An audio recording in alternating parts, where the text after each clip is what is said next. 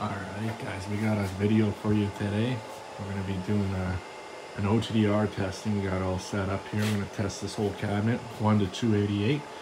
Verify that all of our opturners we've ran are all good to go and ready for customers to be connected.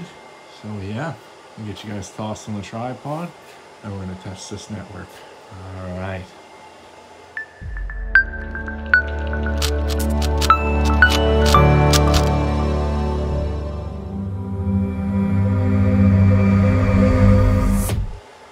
Guys, so we've already got a few of the ports tested here.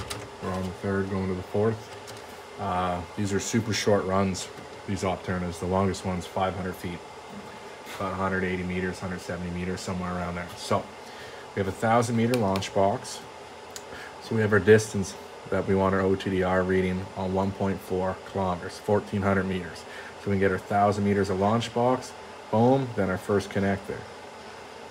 We zoom in here, here's our actual fiber. We'll move it up so you guys can see a bit. There's our first connector, which is right here, right?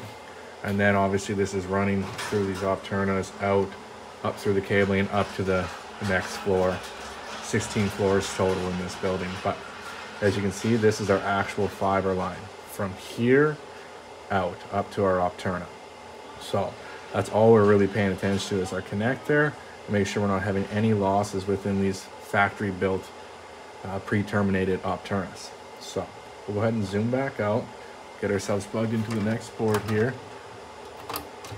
We already saved that one. We just go ahead and hit start. We're running 5-second tests, 100 nanoseconds. Now only one wavelength as well, 1550. This is just customer requirements. These parameters will change with each different client we have. But as far as this client, that's what they want to see. So right here, we got a connector, a little bit of reflectance, very small amount, and then a connector loss, as you can see. It's a .58, which is it's a little bit high for what we want to see, what's passable. But at the same time, there's not a whole lot we can do other than clean it, try to get it down. If it doesn't change, then that's just connector loss from factory. So we'll give that a clean and then we'll try shooting it again. All right, went ahead and gave it a clean. We're still having that same connector loss. So we'll just have to add a comment in there stating that we've cleaned and retested multiple times and there's no change in the connector loss. So that'll either have to be looked into from manufacturer or accounted for within the loss budget. But anyways, we'll go ahead and throw that comment in, right click. Get this set up. Quick save there, and we're on to the next one, guys. So just keep chugging along. These are only 5-second tests, so we will be flying through this cabinet here. You can go ahead and do the math on it. Maybe it's 5-second test, 6-7 seconds total running time. Yeah, we can fly through this cabinet pretty quick. So go ahead and check that out. We're doing 179 meters, pretty straightforward. Let's quick save that one and on to the next. Yeah, as far as the testing goes, you guys, like, it'll all depend on whose network you work for. Oh, look at this, and we got a little reflectance there. I'll zoom in for you guys. Get this. Whoop. Oopsie daisy, like that. Got a little reflectance there. That's nothing major, it's still within parameters, but yeah, it's just a little piece of dirt most likely within the connector. We can go ahead and give it a clean. Grab your cleat top out, right? Angled connectors, always angled down. 5 or 6, we're going to 7. Let's give it a, see if that cleared up any of our reflectance right quick. Yeah, reflectance is gone on this one, so bada bing, bada boom, just need a little cleaning, a little bit of dust in there. That's another good one. On to the next. Now I've been doing this a long time, so it's a lot easier for me to, ooh, see, look at that reflector. That's a dirty port if I ever seen one. Look at that 1.0 dB with a -52 on reflectance. We got some losses there. But anyways, let's give that a cleaning right quick and see if we can get it to change up. Sometimes it'll be literally right on the end. You see specks of dirt. That was 5 or 8. Get rid of clean in. New, don't save those. I have to get a little Q-tip out here. Yeah, we're gonna have to get the Q-tip out here. One sec. We got our little Q-tip here, our trusty dusty. Go ahead and get that in the port. Give it a couple of spins. Try cleaning that up. Also cleat off it again. And that should remove that fairly big loss in reflectance. No, don't save. Yeah, no, it's definitely not removing. So that's a damaged connector. It did come down a little bit, but as far as we can see, we got some damaged connector from the actual factory. So we're gonna have to throw the comment in there so that customer knows that that connector most likely will have to be replaced. Yeah, these smaller cabinets are actually hand built, put together. See, look, on the next result we have 0 reflectance, baby loss there, nothing major. So that really proves our point on that last one there. Which it's not a big deal. You can get quick connects, pop in there, pop the back of the cabinet open, replace that connector, and get the shot looking great. What do we got here? We are on 9. We just completed. Go ahead and move to the next one. Quick save that and start. But yeah, today I just want to do a quick video showing you guys what I'm doing here, how I'm testing this cabinet. Maybe run into a few issues, little tips and tricks for you guys out there that are just learning testing. I know it can be very overwhelming at the start. I remember when I started 10 years ago, that's how I started. I didn't start as a splicer. I started as a tester. And it can get hectic when you literally come into this field not knowing anything, because there's very little information or schooling, or even people on YouTube like myself actually explaining these networks. That was the whole reason I started this channel, because I just seen the major gap that we were having in the market. All right, a little baby loss. Nothing major. We can zoom in, check it out. Looks good. Pop that back with identification. Throw that in there. Quick save.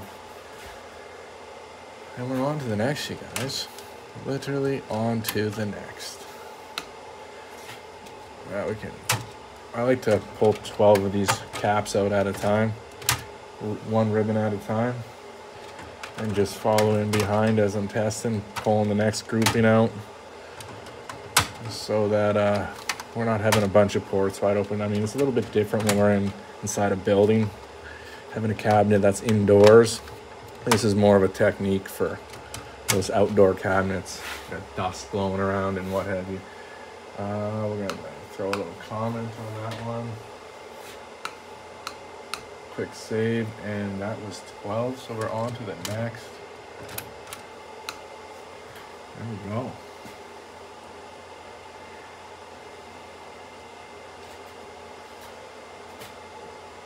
Easy peasy.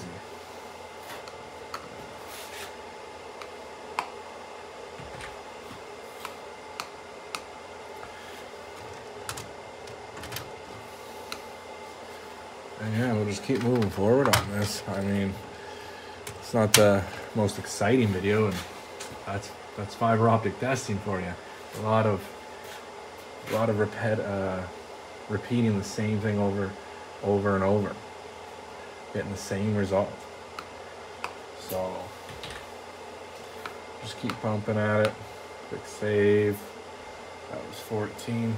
Yeah, like, you gotta get into a little rhythm here too. Like, as soon as it's hitting 1 second, you see the screen changing, you can be switching ports. So you can start moving real quick with it. Like so.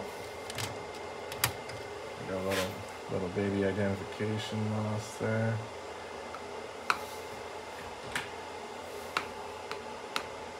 On to the next. Keep following in behind.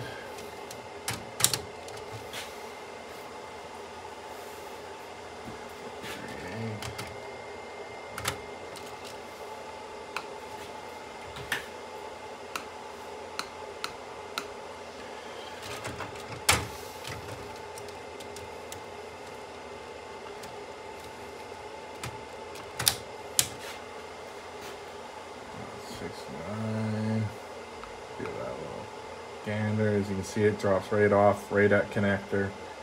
So that is exactly what we're seeing there.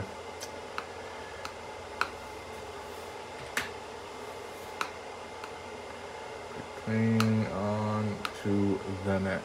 What are we on? 17 there. Switch ports. Yeah, one of the old joys of testing, you guys. Definitely one of those jobs you need to throw a movie on or throw some music on and sit back and just pump away at it, because it's not the most exciting part of the fiber optic industry, I'll tell you that. But it's definitely a very needed part, and knowing your stuff about testing will really help you in the field for splicing, troubleshooting, all that problem solving. Like, you should honestly learn how to test before doing anything else within fiber optics. It'll help you so much more exceeding when you jump into other parts of it. Like this. Boom. 19.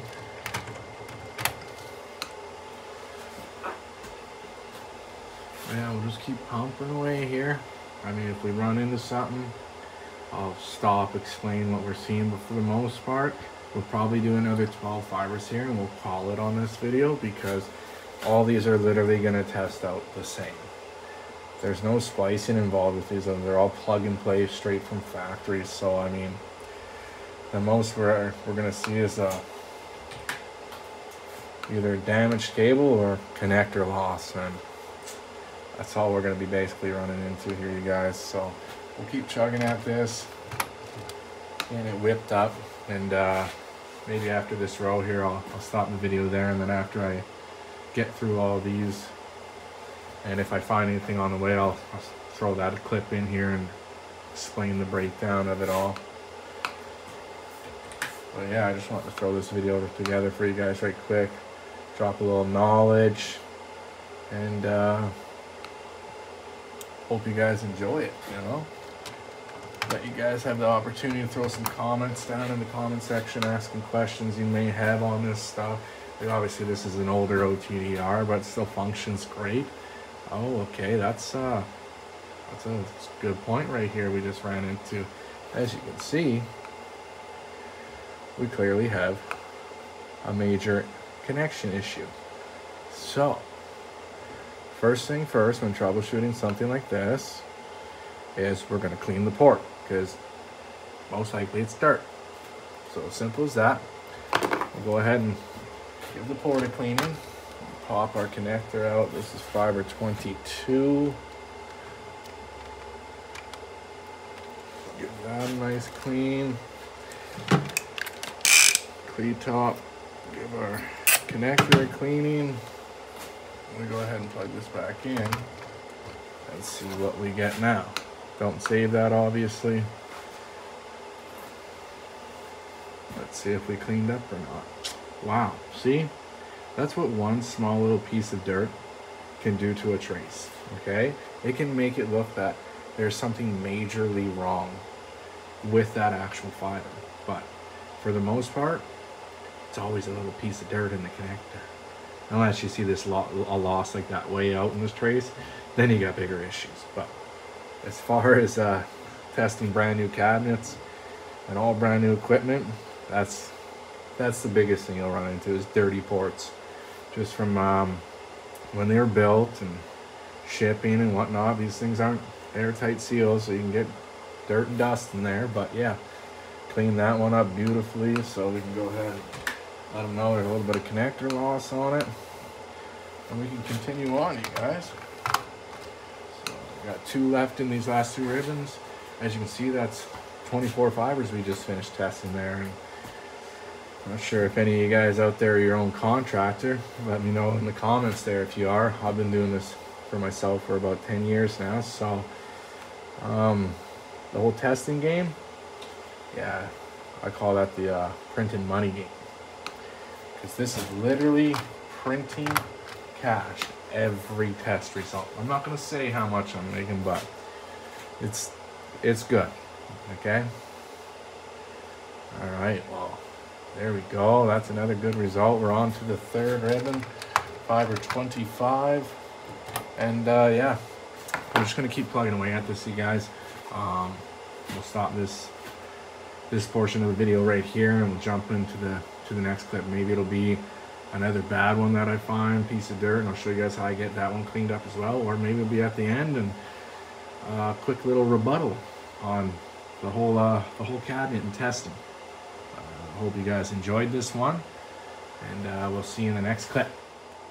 All right, guys. Well, we got through that whole cabinet. Just shut the OTDR down, unplugged our launch box, and yeah, we got through the whole cabinet there. The most we ran into was just some simple connector losses, a little bit of dirt in there, so quick clean.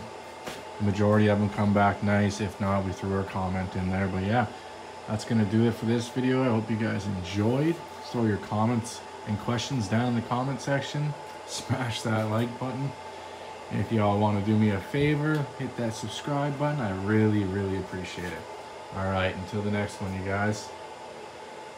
Thanks for watching.